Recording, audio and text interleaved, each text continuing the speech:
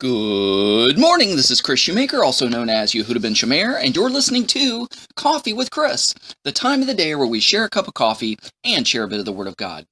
Have you ever thought that there might be a connection between speech and sickness? I mean, if we look at other places in our life, we can find some connections. You know, you get a stomach ache or an upset stomach because you're worried or because you're fearful. You know, you're stressed out, so you get a headache. So there's some connections between mental and spiritual issues that connect to the physical or that bleed or affect the physical. So why not speech and sickness? You know, here's an example. Somebody comes up to you and says, "Hey man, are you feeling all right? You don't look so well." "Yeah man, you know, I feel fine." A couple minutes later, somebody else comes by and says, "Wow, you look a little green around the gills. Are you feeling okay?" "Yeah, I feel fine." And then a few minutes later, somebody else comes up and says, you know, "Hey, you don't look so well. You look a little peaked. You know, is everything okay?" And then all of a sudden you're like, "Well, now that you mention it, I'm not feeling so well." The power of speech, the power of suggestion. You were feeling fine until people pointed out that you weren't feeling fine, and you started believing what they were saying. So you can kind of see a connection there. So in our Torah portion today, this is our second Sidra, our second Aliyah of Metzora, which means the leper, and it's taken from Leviticus chapter 14, verses 13 through 20. But I want to focus in on verse 18, and it talks about the cleansing of the leper and the pronouncing of him clean and him being, you know, presenting sacrifices and being anointed. So here it says in verse 18, "From what remains of the oil that it is in his hand, the Kohen, the priest, is to dab it on the head of the one being cleansed," that is, being cleansed from leprosy, or za'aretz in other words. "In this way, the Kohen will make atonement for him before Adonai."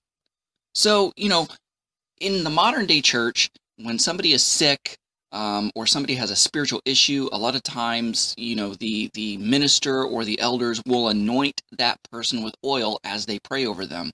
So we see very early on in Scripture that it's not just a New Testament thing, it's not just a Christian thing, but it's a Hebrew, it's a Jewish thing, because this person was sick with leprosy, sick with za'aretz, and they were healed, they were cleansed, and they were anointed with oil. Well, you fast forward to the book of James, and James chapter 5, verses 14 through 15, it says, "Is any among you sick? Let him call for the elders of Messiah's community, and let them pray over him, anointing him with oil in the name of the Lord. The prayer of faith will save the one who is sick, and the Lord will raise him up. If he has committed any sins, he will be forgiven." Now, I'm not saying this is the case 100% of the time, but the Scripture to me here is alluding to that there is sins that causes physical illness. There are sinful spiritual roots that manifest as sickness physically in your body. Now, I've already testified to you to this with my allergies, asthma, arthritis, adrenal fatigue, irritable bowel, insomnia. It was all connected to fear, bitterness, and passivity.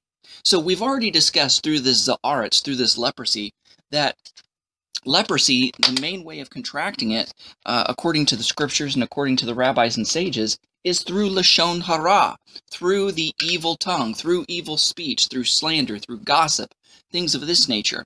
Well, digging in a little deeper into the rabbinic literature, there's actually seven sins that could manifest as leprosy, lashon hara being one, spilling of blood being two, false oaths being three, forbidden intimacies, in other words, forbidden sexual relations, number 4, haughtiness, number 5, robbery, number 6, and stinginess, number 7.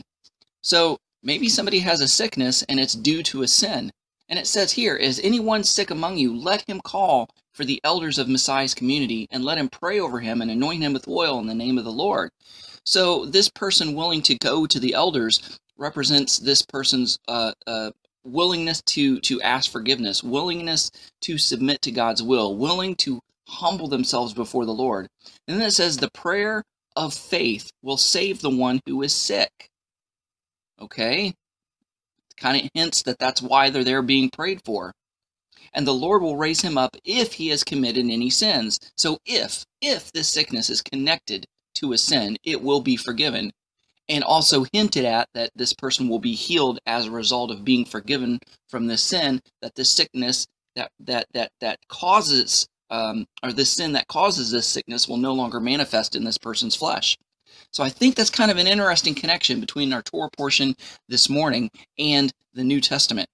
Guys, thanks so much for listening. Go out there and have a great day. Shalom, and God bless.